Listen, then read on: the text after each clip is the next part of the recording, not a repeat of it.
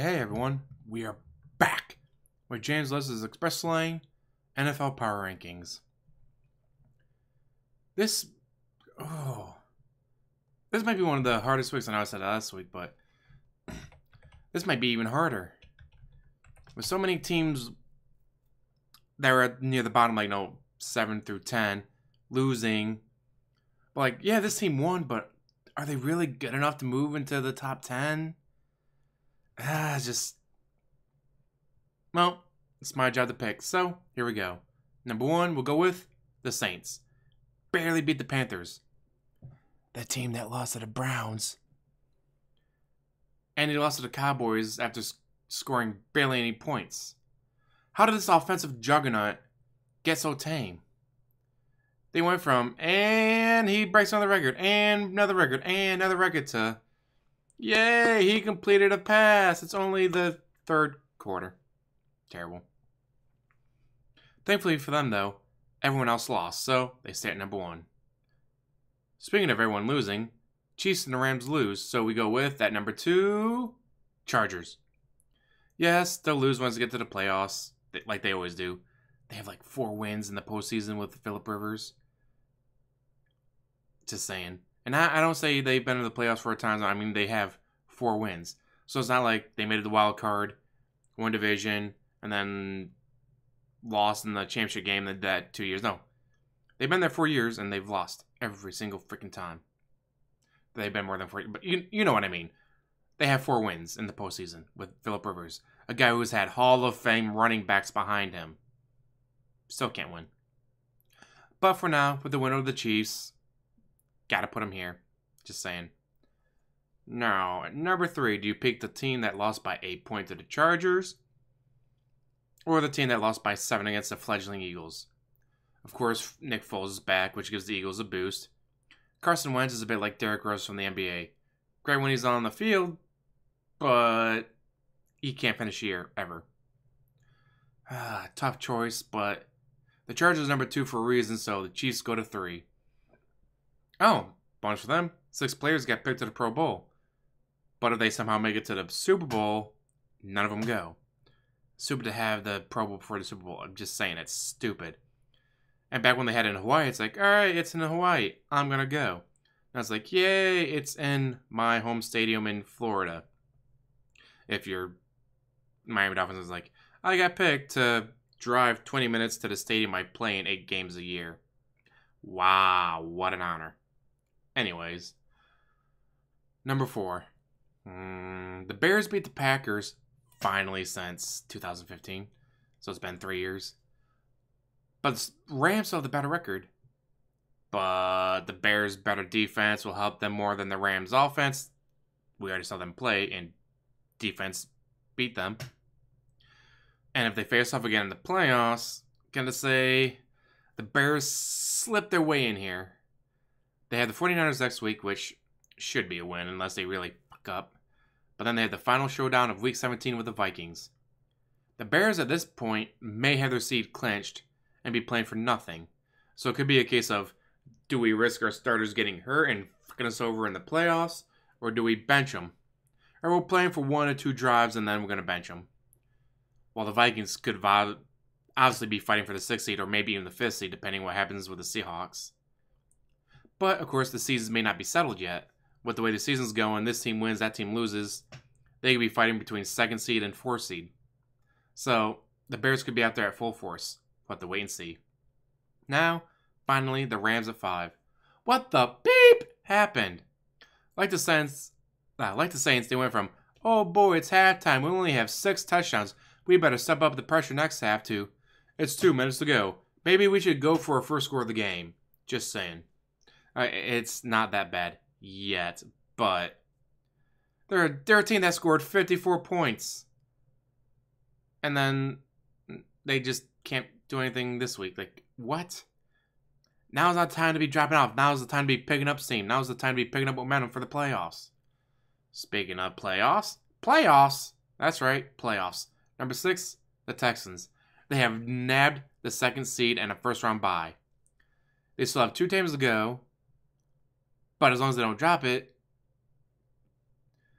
But then again, they are a team that could drop it, so only 6th in this ranking. If I was more confident that they were going to blow out the next 2 opponents, they'd probably be 5th right now.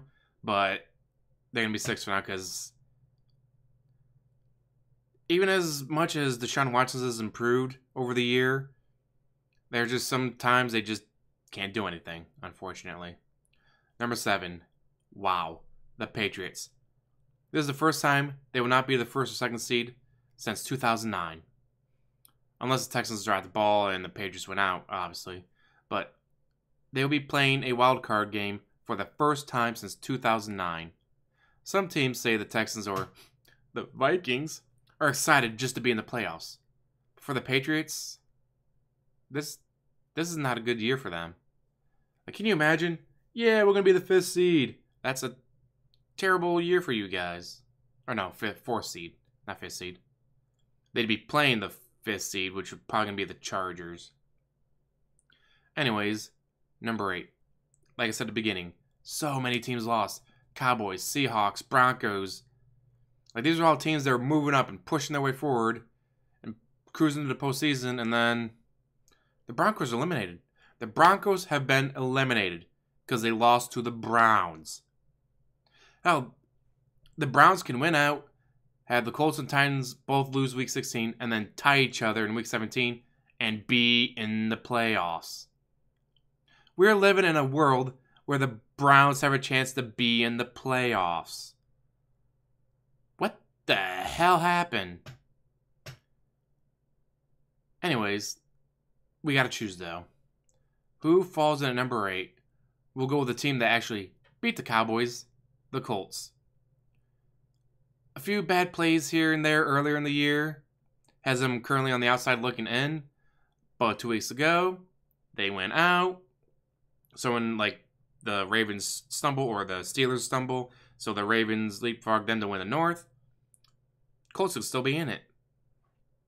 I thought, man, could you imagine finishing 10-6 and be on the outside going, wow, look at that 9-6-1 Steelers ahead of us. Screw you guys. Or obviously, number 9, the Ravens.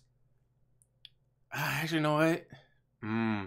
Because it is so close to the AFC North, we're going to have the Ravens and Steelers at number 9. Both teams are fighting for the North, but the Ravens have the Chargers and Browns. Chargers are just phenomenal during the regular season, and the Browns are actually a team this year to fear. While the Steelers have the Saints, a team that normally you'd be like, oh yeah, they're going to crush them, to, well, they scored 12 points against a team that lost to the Browns. Right. They could actually lose this game pretty well. And then the Steelers finished it off with the Bungles. Both teams could win or lose both of those games. So there's some great football coming up, and see, this is coming down to the wire. Last year, they actually canceled the Sunday night game because every single game that they had going on had playoff implications. And let's say this team's playing the Sunday night game. It's like, oh, well, because this team won and that team lost, the one team in this game has nothing to play for, so they're going to bench all their starters. It's going to hurt ratings. So they just canceled the game and moved it to afternoon game or something like that.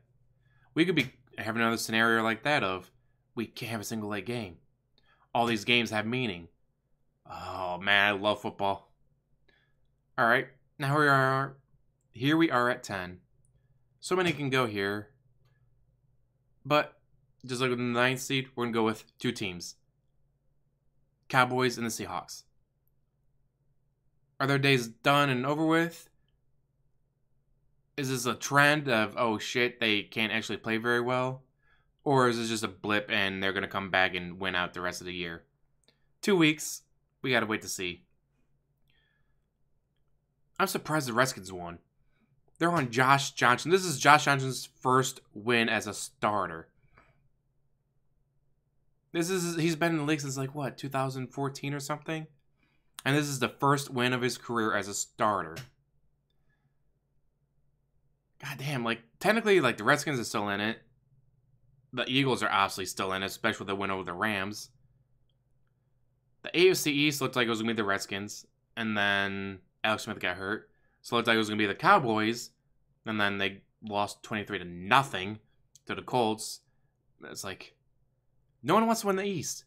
It could be another year of 9-7 team or 8-8 team winning the East at this point. So we'll have to wait and see from that standpoint on the Cowboys and from the Seahawks. They were cruising with the 5th seed. They beat their main competition for the 5th seed, the Vikings, and then they lose. So the Vikings are right back into the hunt for the 5th seed, as long as they win out and the Seahawks stumble again. Just saying. Now, bonus, number 11, which is actually like 15th because I've had a couple doubles here, but the Titans. If they win the next 2 weeks, they can still miss the playoffs. Some teams like the Vikings control their destiny. They win, they're in. They lose, they gotta hope everyone else loses as well. The Titans do not. They could be 10-6 and yet be eliminated while a 9-7 team gets a home game. God, how annoying would that be? Anyways, not as bad as, say, being 10-6 and the 7-9 Seahawks hosting a playoff game, but still gotta be frustrating. Now, for the teams that are bouncing back or still can, obviously, there's no time left. Either you're the team you're going to be or you're not. So, time for the RIP section. Broncos and the Packers playoff hopes. Sorry, guys. And I love that the $135 million man has a worse record than the Browns and the rookie quarterback. Ha, suck it. The Broncos waste their amazing defense, Von Miller breaking the Broncos sack record for another year. Is it Case Keenum's fault entirely? Not really. You had a new quarterback, new system, new offensive coordinator, new chemistry with the team. That can take some time to build up. So next year, will he be better if they stick with him? Hopefully they do. We'll just have to wait and see. And then also, RIP the Raiders Stadium. There will be no more Raiders playing in that stadium. Yes, it was a shithole. Literally at times. If they played when it rained, the plumbing would overflow into the sidelines. Not a joke. That actually happened several times. So I get why they're leaving. Because Oakland said we're not going to build another stadium. It's like, well, we're tired of stepping off to the sideline. Oh, look at that. I'm literally stepping in raw sewage. I can understand why they're leaving, but Las Vegas? The state of Nevada has a population of just under 3 million, like 2.998 million. Alameda County, where the Oakland Raiders play, has a population of 1.6 million. A county has over half what the state does. Also, I've never heard of anyone going, I'm going to go to Vegas to pay a ton of money to see a football game. It doesn't happen. How a lot of the concerts and shows that they have there, people don't pay for those tickets. They go to the casino that's hosting that concert or event, gamble a ton of money away, more than what the tickets cost, and hey, you just lost your kid's college fund. Here's 2 free tickets to the concert we're hosting. But the NFL doesn't want themselves associated with gambling, so I don't see them going, oh yeah, this casino can totally hand out tickets to the football game when it's 97 degrees out and we have an open stadium in the desert. Now how the hell are they going to handle the water issues? Las Vegas already has alright guys, no water used for the next 3 weeks. No showers, no boiling water. Nope, you can't use any water for the next 3 weeks because we have none. What if they're going through that and the NFL happens? Sorry, we can't use any water. How are we supposed to flush? Scoop it up with your hands and throw it in a trash can? Might be a bigger shithole than the stadium they just left. I don't see a team moving to Las Vegas going well, especially for the whole, we do not support gambling. We are against gambling. Oh yeah, we're in the gambling capital of the world. But, who knows? Maybe it'll work out for them. Time will tell. And as always, what do you guys think? Some of these teams will be dropped, some of these teams move higher. Again, some of these teams, is it just a fluke? Just a bad week? Or is this a trend? Are they being exposed? Now that they have more film on their quarterback or more film on their offensive line going, no, when the offensive line does this, they're going to go with that play. Now that we know that, we can tell the defense, hey, when you see the offensive line like that, they're going for this play. Stuff it. Which is why you get a lot of these rookie or maybe not a rookie, just They sat on the bench for 2 years. The guy ahead of them got hurt. They go out there. They do phenomenal work because there's no film on them.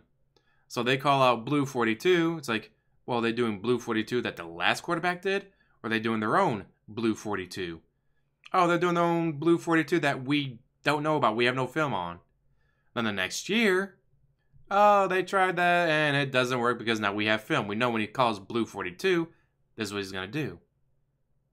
So at the end of the year, where, oh, that quarterback, 6 games ago calls that play, it works because the defense doesn't know.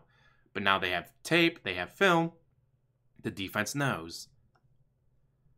God, I love football, and it's almost over again. But that means I'm going to go back to playing Madden. I do not play Madden during football season. There's no point. I only play Madden during the off season because there's no football to watch. Anyways, again, guys, as always, like, subscribe, comment down below, and have a wonderful day.